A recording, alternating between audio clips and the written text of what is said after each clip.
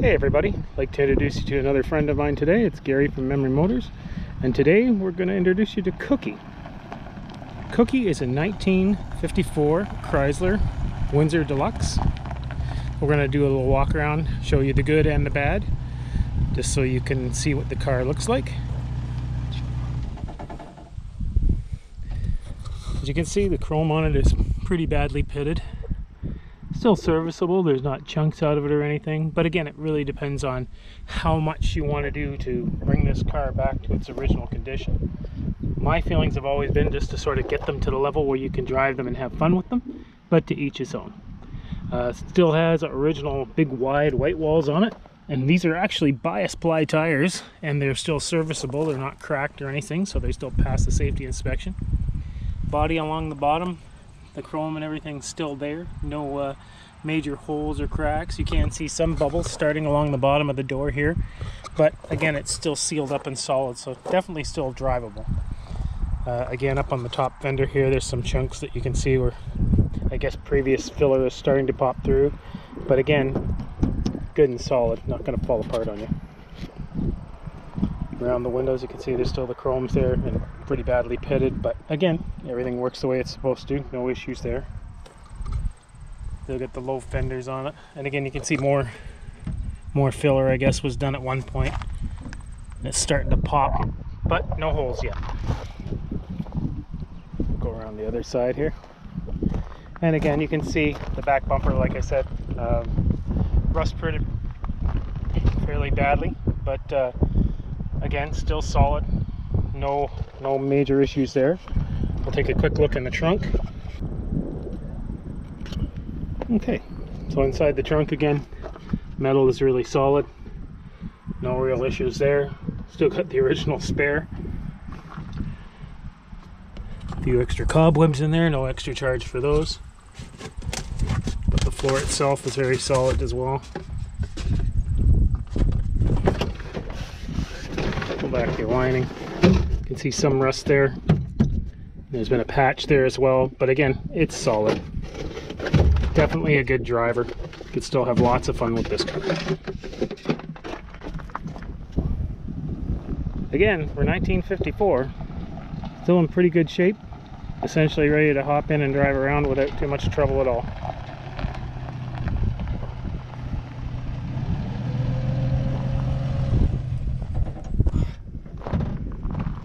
Okay.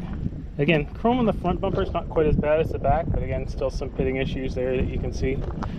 The original emblem is still intact, but you can see where the paint has come off it over time as well. Both headlight bezels are in place still. See, the one lens down here has got some cracking in it where there's been some water inside, but again, signals still work. Take a look down this side. You can see that there's some areas in this paint where it's bubbled. The paint obviously has been redone at some point, but obviously quite an old paint job. You'll also notice that the driver's door mirror is missing. We do have the mirror here, just trying to figure out a good way of reattaching it. Still some bubbling you can see starting to happen around the windshield. Again, still solid. Glass is in good shape, no issues there. Wipers have just been replaced. Car also just had a tune-up done and the battery was replaced. This is an original 6-volt car. It has not been converted over yet, so again, some people may not like that, but I prefer to keep cars original. I think it just adds to the nostalgia of the vehicle. A little bit more cracking and bubbling around the fender skirts here, and you can see the same at the bottom, but still solid, not rotted through at any point. Still definitely good as far as driving goes. Back glass is in good shape. Now we'll open the doors up so you can take a look around inside. So the inside of the car is where this really shines. As you can see, it's in excellent condition. I suspect there's been some upholstery work done at some point, but still in definitely very good shape. Carpets are all good, no major rips or tears. Front seats in really good shape. This is all just a little bit of dust that's on here, no holes or anything. Dash itself, you can see, has a little bit of weather checking in it. You may be able to polish that out with some good vinyl cleaner. We tried and didn't really get it to come back to life very well, but again, it's something you could work on once it's yours.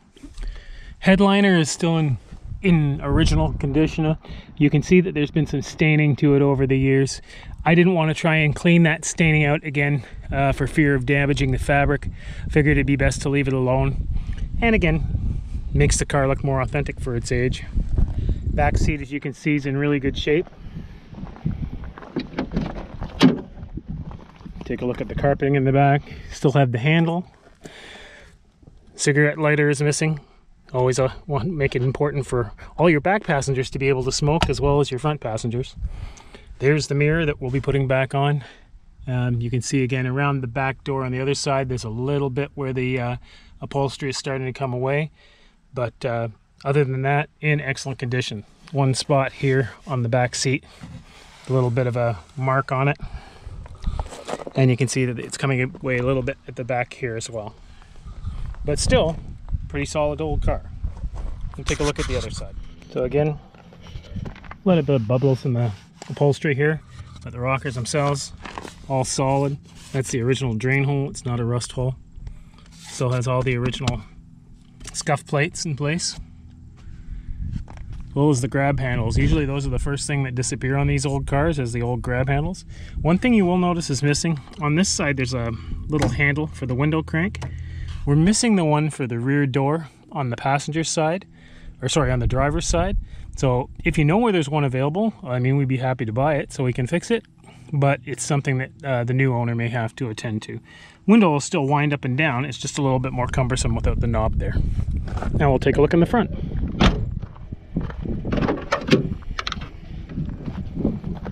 Again, everything really solid, no major issues. Carpeting's still in good shape. A little bit of staining there that we tried to clean out. You can see the rust still here, but still really solid. Good solid old car. And again, some guys will grab this and they'll want to resto mod the whole vehicle or do all kinds of other performance things to it. But as it is, you can hop in it, take it for a Sunday drive and have no problems. Now let's take a look under the hood. So it still has the original flathead inline 6-cylinder engine. I think it produces a whopping 119 horsepower. You're not going to do any quarter-mile passes with this thing and win anytime soon, but definitely still a fun old vehicle to drive. New cap rotor plugs have been put in, as well as a new battery. You can see that an aftermarket manual choke was added. That was just set in there primarily to make it easier to start, but this car always fires right up. We've never had any issues that way, and it runs really well. But again, 1954 technology, so doesn't exactly get up to speed as fast as you would hope, but still fun to drive. Hey everyone, it's Gary from Memory Motors here. We're going to take you for a little ride in our friend Cookie. Let's get a start up here. Inline 6, definitely not the most powerful vehicle in the world, but it does run quite well. Get you out on the road here and we'll take you for a little drive. Okay, so Cookie is definitely no powerhouse. Well, you can hear the engine there, but really not a lot of 0 to 60 time. You're not going to be winning any quarter-mile races with this car. But it does run quite well. Just got a regular 2-speed automatic transmission.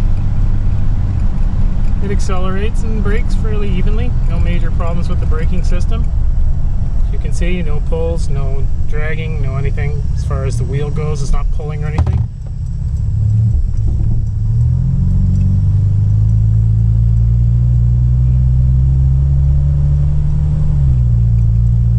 Shifts smoothly, no real issues there. Get her up to speed here and you'll be able to see there's no real significant vibrations either.